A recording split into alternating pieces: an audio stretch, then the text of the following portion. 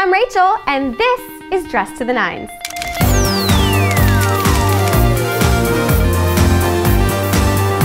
It's almost Oscar week, and the stars are shining bright like diamonds. It's time for our red carpet roundup. This week was all about the Super Bowl. My team wasn't there, but whatever. Beyonce was.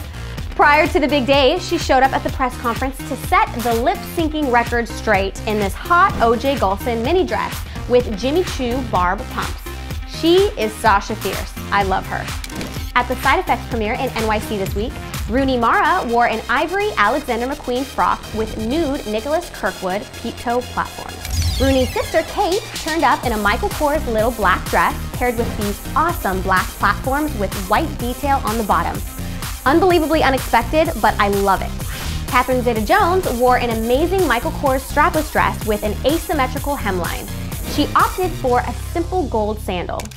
Nine West has a similar shoe called the Outlate, and we love the single ankle and double toe straps, a classic in black or nude.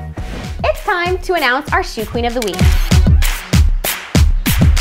We have to give it to Cate Blanchett for her red Armani Privé look at the second annual NAACP Awards in Sydney, Australia. She always looks incredible, but this bold shoulder dress was something from another world, and I love it.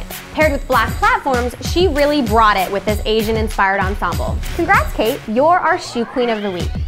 At the same event, Aussie Nicole Kidman donned a yellow spring 2013 Erdme frock, which she paired with Brian Atwood peep-toe heels and gold earrings. I love this look. It's like a chandelier, right? Continuing that award season bliss, the 44th annual NAACP Awards did not disappoint. Best Supporting Actress winner, Kerry Washington, looked delicate and feminine in this two-tone Oscar de la Renta gown with nude Christian Louboutins. She won 3 awards. Well done, Kerry. The always adorable Keke Palmer looked all grown up in this electric blue navy gown, which she paired with minimalist black strappy Ziggy New York heels. Elise Neal looked incredible in this black Stella McCartney one-shoulder dress. Even better were those incredible Jimmy Choo Tempest sequin sandals. I love the gold on black. Nine West has an amazing option for gold on black shoes. The Orsina is a super sexy stem that would make any shoe queen purr. It's time for our shoe-in of the week. This time it's gonna be Rumer Willis. Her style is usually interesting at best, but she looked amazing this week on the Fox lot, where they unveiled an homage to her diehard dad in the form of a 25th anniversary mural. Rumer looked sophisticated and chic in the black blazer with gray pants tucked into her boots. Yippee-ki-yay! Well, that's it for now. Check back every week for a new episode of Dressed to the Nines. I'm Rachel, wishing you a fabulous week.